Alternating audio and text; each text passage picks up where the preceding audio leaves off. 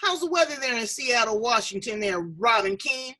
It's a little gray today, but it's beautiful. It's Is not it? raining. It's not rainy? Not raining. Yeah, it's no, it's not very chilly. Oh, okay. Yeah. Welcome, It's Brains. You're here in between Seattle, Washington, and San Diego, California, on the spot, where the conversation is pointed, guests are sharp, and the responses are never dull. Unfortunately, Brains, too many of us give up, give in, and quit. What is the culture of quitting? Is it that you don't have the tenacity, that you don't have the courage, that you don't have the money, that you don't have the mindset, or you don't have the discipline? Because it takes discipline to stick to it, okay? And so we have a great, great teacher here. My neighbor over there, Robin Keehn. She's from Seattle, Washington. She is not only a coach that works with parents and adults to stop the culture of quitting, but also she's a great music teacher. So we're going to talk about that and all things Robin Keehn. Welcome her to the Edge. Good morning, Robin. Morning, April. It's delightful to be here. Thank you for having me. I'm so glad to have you here. And this is really, a very basic, simplistic conversation, but it is so prevalent. So many people give out and give up. So let's dial back a little bit. Tell us a little bit about who you are, what you do, and then fast forward us to stop quitting. Okay. So, I'm a mom of 4 kids. They're all just about grown now. My last one is a senior in high school, and they're off in the world doing great things. And I'm up here in Washington, where I've lived for over 25 years, native of Northern California, but I'm up here now. And so for me, the whole thing about quitting goes all the way back to growing up with my mom and dad. My mom was a teacher, and my dad was an airline captain, and they were both perfectionists, and they had a huge value on finishing what I started. And so it began for me as a child. I took Suzuki violin, and I stuck with that until I was 10, and then I took piano, and there was never an option for me to quit. And I wanted to do those things, but certainly I went through times where I did want to quit, like anything, right? And I remember, making commitments to babysit. I had a huge babysitting business as a teenager. And I remember I wanted out of that sometimes. I, would commit to babysitting, and then I'd get asked out on a date. And my parents were like, no, you're babysitting. Like, we're not going to cover for you. You're going to have to do it. I remember that one specifically with one boy who I really liked. He asked me out, and I had to tell him no because I was babysitting. Oh my God. Yeah. I still remember. So apparently it was a big deal. Right. But I brought that mindset into my marriage and into having kids. And when my first daughter was 3.5, she was in preschool. And I knew the teachers, and I knew the school, and she loved to go, and she just was having a great time.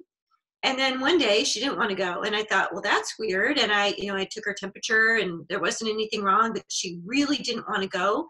And so I didn't take her. And then it happened again. And then it happened again. And I'd get her all ready. And I had a newborn as well at the time. And, get everybody ready to go out the door. And Madeline lays on the floor and has this huge fit. And finally I went to her teacher and I said, okay, I don't get it. Like, what's going on? She's happy when she's here, but getting her here is really difficult.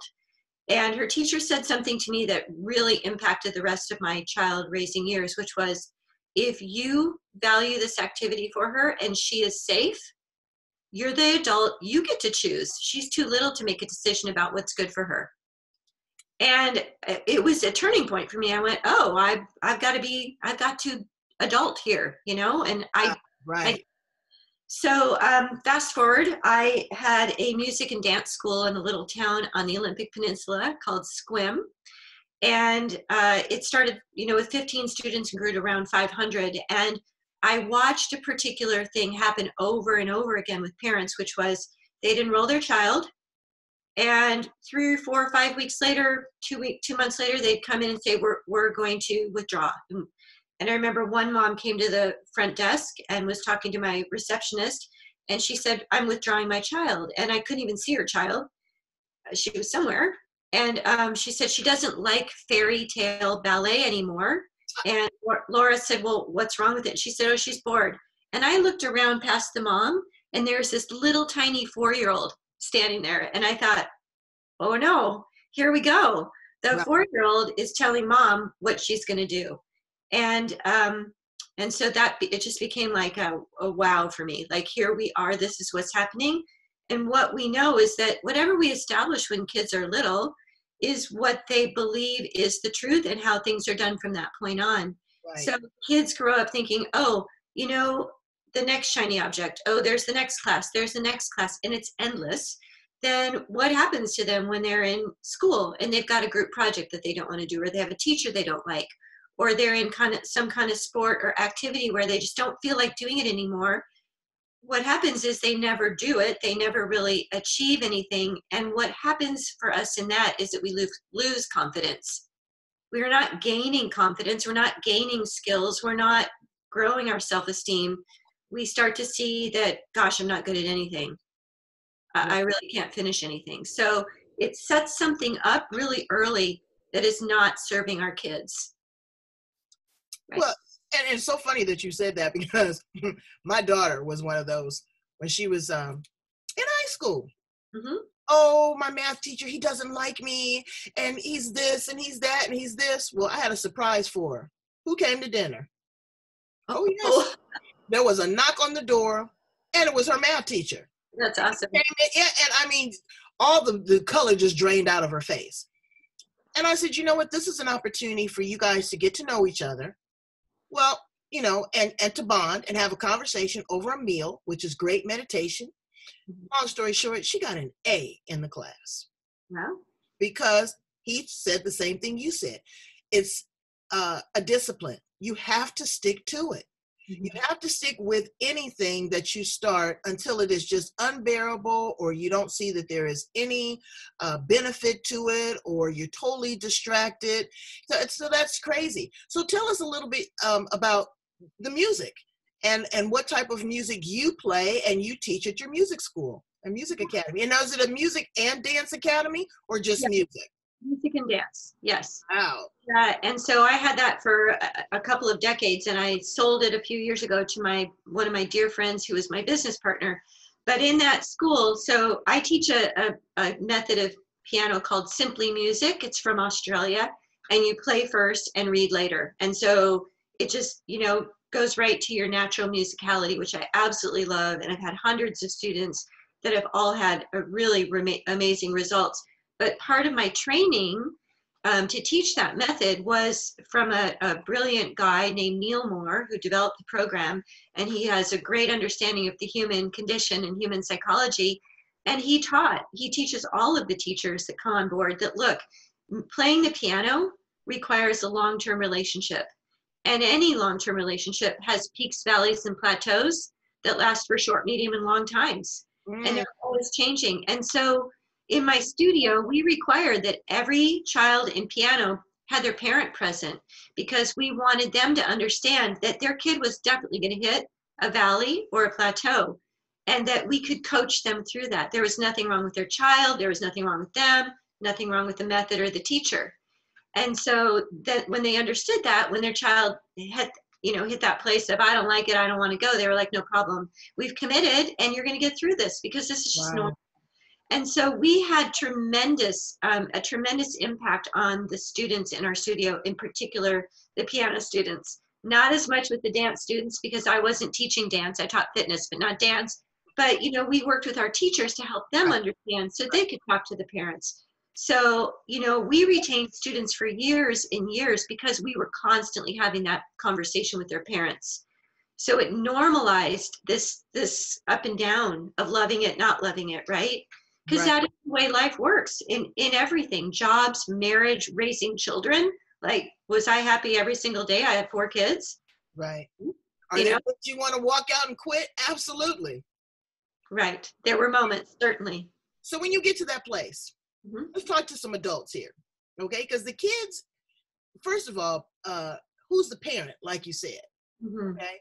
You don't want to force your child to do anything. Right. What I think that we have done is that we have really kind of dumbed down our parental rights. I mean, I remember when I was going to elementary school, you came home, you put your book bag down, you got you something to eat, you washed your hands. There was no going outside playing till that homework was done. Yeah. You know, you ate your dinner, you cleaned up your plate. Now it's an act of Congress to get them to eat something civilized for a meal. It's all this negotiating. I don't Right. negotiate with no kids. Okay. Yeah. This is what it is. I am the adult. Sometimes I'm going to give them some leverage, and sometimes I'm going to let them have some say so, because you want them to have an opinion. You want Right. them to be able to make choices and to Right. be involved in their life.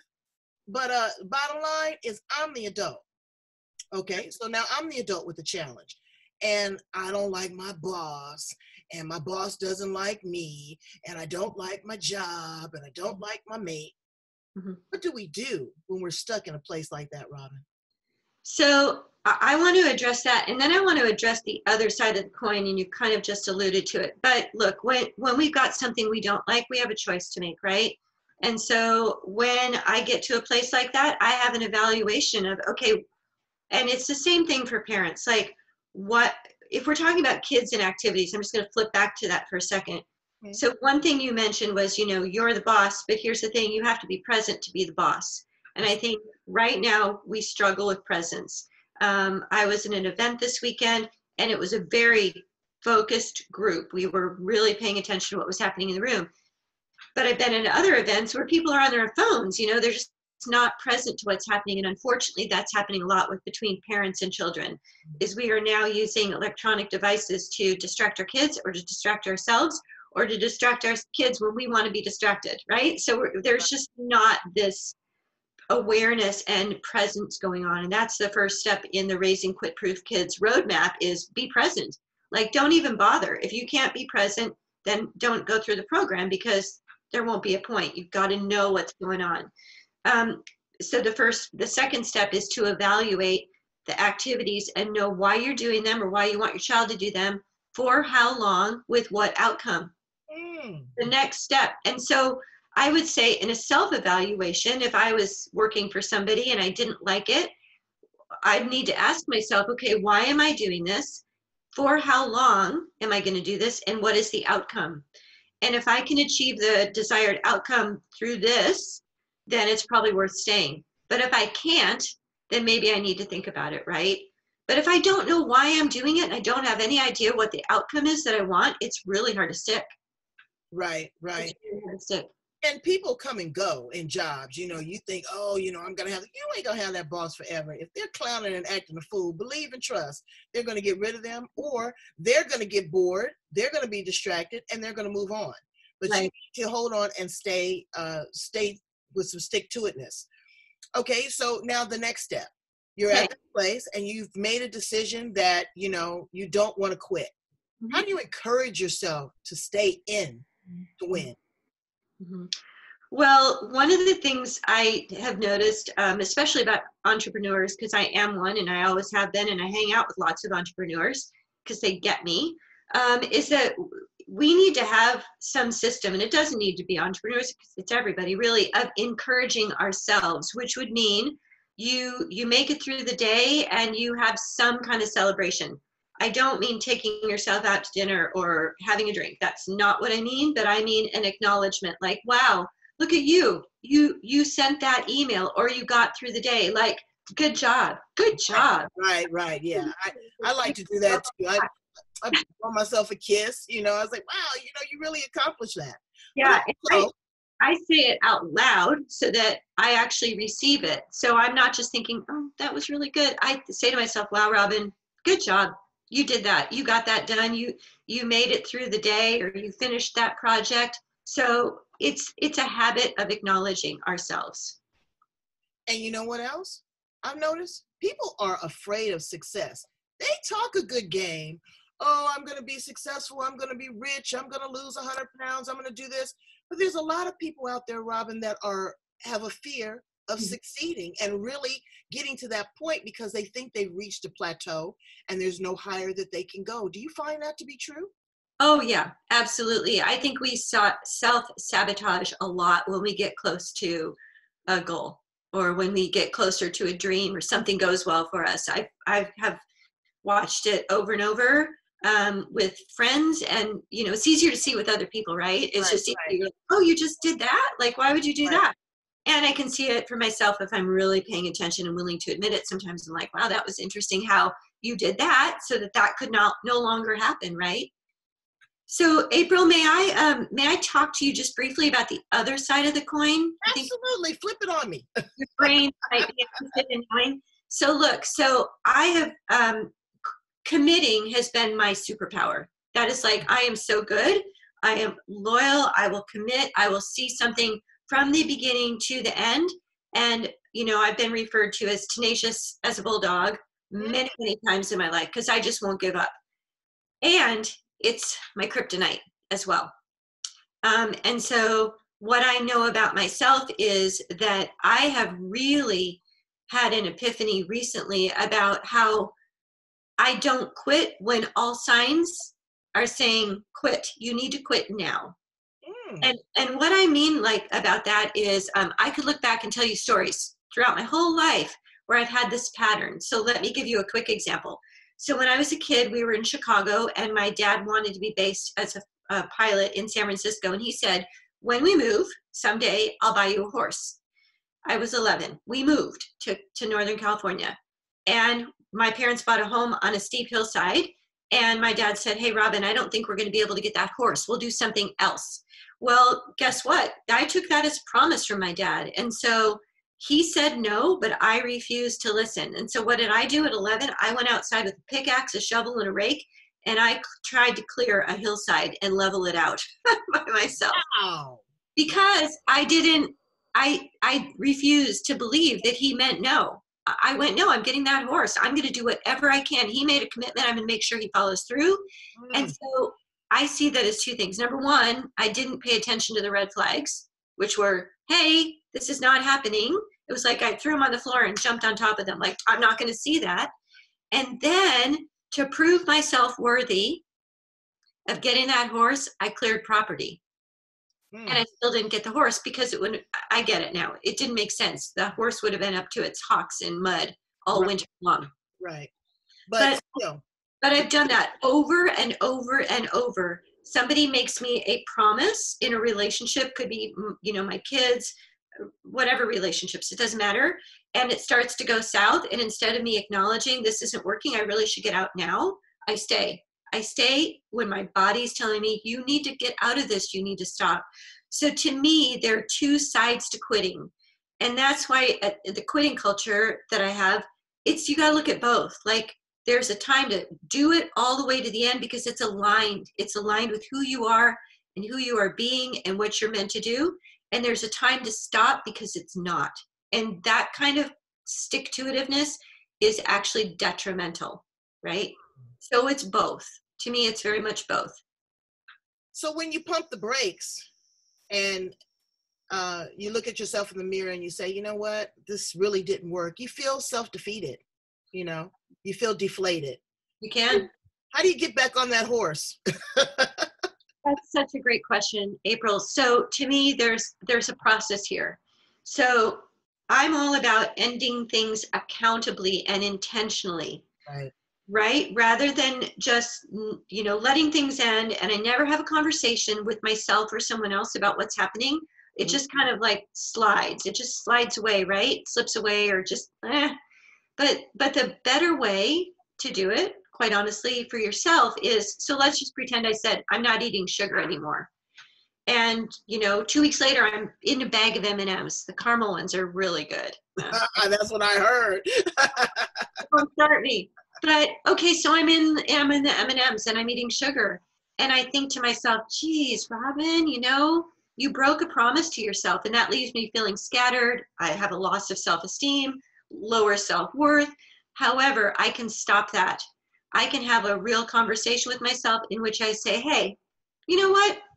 Maybe it's in the mirror. Maybe it's just out loud. You said you weren't going to eat sugar, but clearly you changed your mind, and it's not a problem at all. I'm just going to let myself off the hook. I'm off the hook. I changed my mind. I'm eating sugar. No big deal. You're forgiven. Eat sugar. That changes everything. because it's an acknowledgement of I am quitting, and that's just what I've decided. I don't need to justify it. I just quit, not a problem. But I'm kind of forgiving myself. And when it comes to other people, right? I help people have these conversations, which would be, hey, April, last year we said we were going to walk 2 mornings a week, and I really fell off. And I realized for myself, I'm not keeping my commitment to you.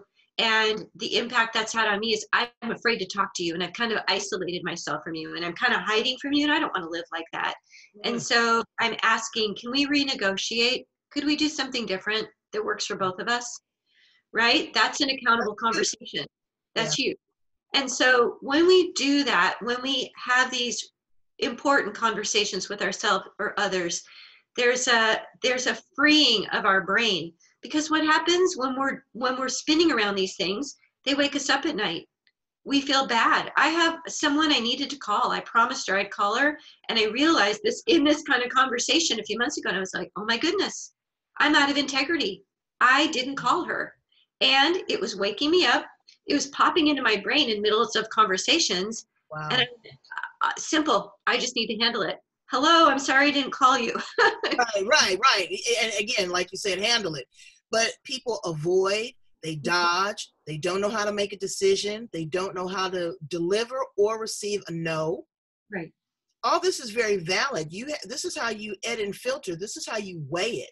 This is what you find out, again, your integrity level, your sincerity level, what you're committed to, what you just don't want to do.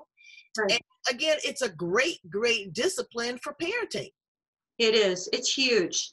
It's really huge. And so I launched the Raising Quit-Proof Kids Roadmap back in January, and I had a bunch of parents in it, and they couldn't finish it. And it's less than 2 hours of content. And that's when I went, oh my goodness, I need to help parents so they can help their kids. Because if they don't know what it takes, and they don't know what it means to be committed, and they don't know how to end things that aren't serving and stick with things that do align with them, then we're going to not be able to help kids. And kids, of course, as everyone always says, the kids are our future.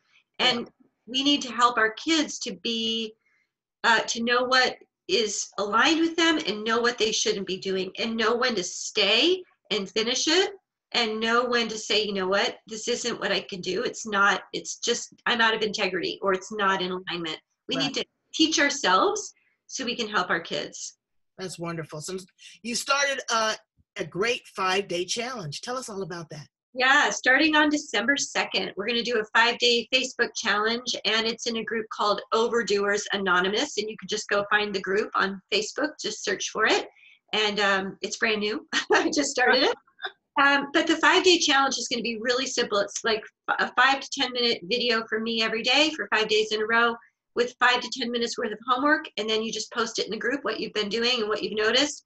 And the whole idea is, let's figure out where you got those incomplete commitments, promises, or agreements in different areas of your life, and let's decide which ones we're going to just simply set aside and end accountably. Because when we do that, we literally have more brain space, and your brains will love that, right?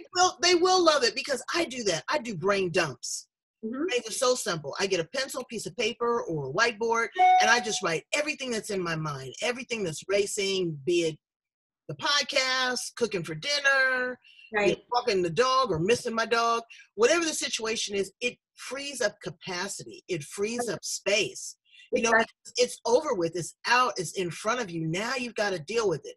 That's the same thing with bad credit. That's the same thing with finance. That's the same thing with bad relationships, with bad kids, being an enabler, being codependent. When it's right in front of you, you have no option and no choice but to address it. Right. And when you've addressed it, then that's where the spin comes in, right? When we don't address things, when we avoid things, when, and I really believe all this can lead to isolation and depression. If there's enough of it going on, we just don't want to see anybody. We don't want to talk to anybody. We don't want to be seen. We don't want to be in relationship. We just want to kind of like be by ourselves. We want to be held accountable too. Right. So we get it out on paper. We know, we look at all the different areas where these things can be going on, and we just decide we're going to evaluate and eliminate. And then we can be more on purpose with the things that are really important to us. The important commitments, the ones that are actually around who we are being and who we want to be in the world. And all that other stuff, if it can go, my goodness, you can really transform. You can, and you can be a much happier brain. This has been very, very interesting. I mean, it was so simplistic. And when I first talked to you, you said, you know what? I am a coach around a culture of ending quitting. Yeah. I said, ending quitting? What are you talking about?